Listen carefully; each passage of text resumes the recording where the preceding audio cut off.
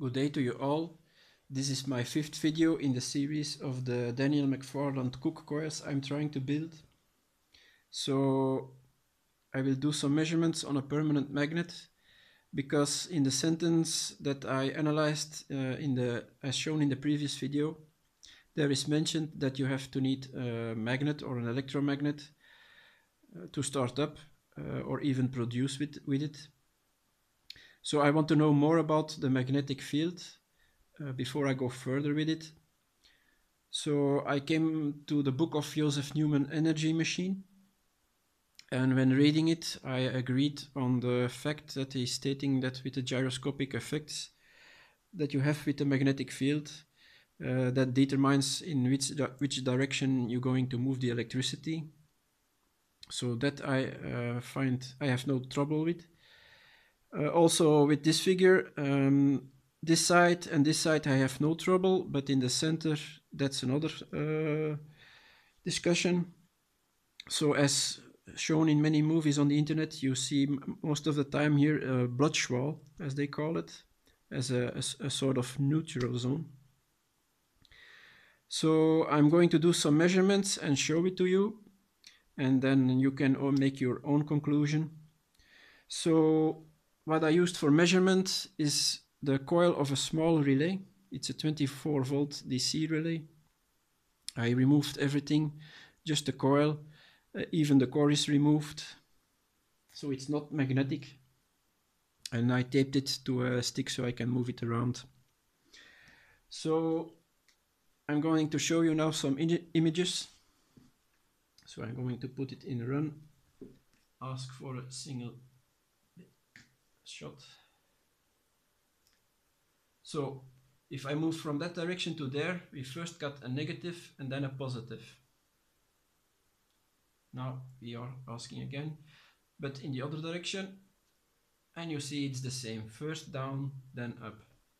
Now some can say, okay, this part is the back EMF, when you go over the magnet, and this is from the coil, the return. But I don't think that it's the case, because when I start in the middle and I go to the outside, I only got a positive. Same if I go to the other side, also alone a positive, not a negative. So there's a difference in zones where you have here on the magnet. Now when we do it on the other side,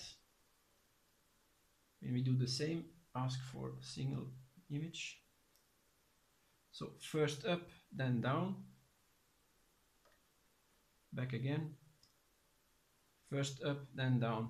Notice in the previous configuration it was first down, then up. Now for the side, when we going to look at that,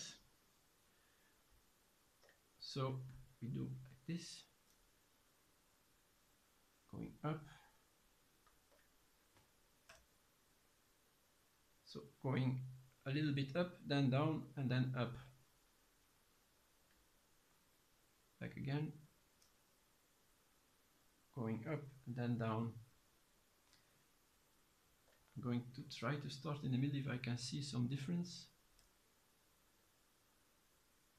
Going down, then up.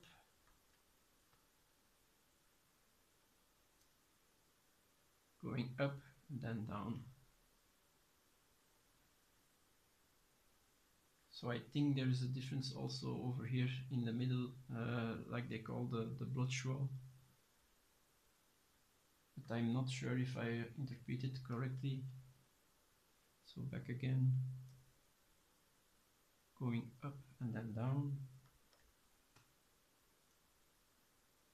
Goes a little bit up, then down, and then back up. So there has to be a difference in zones, because as you can see in the previous, it's not back EMF, excuse me, that we see. It's really a signal that we measure.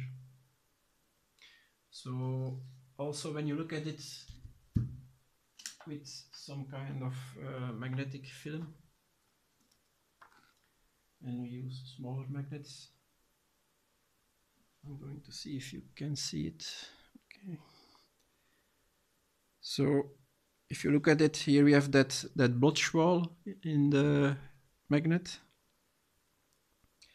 Now if I'm going to put a second magnet, you have the two blotch walls, then I'm going together.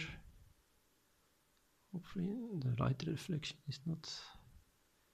So I have now in to the same piles to get, so that's in not in attraction mode. So you can see the two blotch walls stay. Now I go turn around the magnet. Now they are in attraction mode, going together. And then we only have the zone over here, the blotch wall. You see, hopefully, maybe I can push the film a little bit down. So that's why I don't agree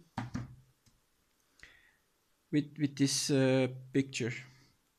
So I'm going to do some more measurements and show them to you so you can make your own decision. So thank you for watching to this one.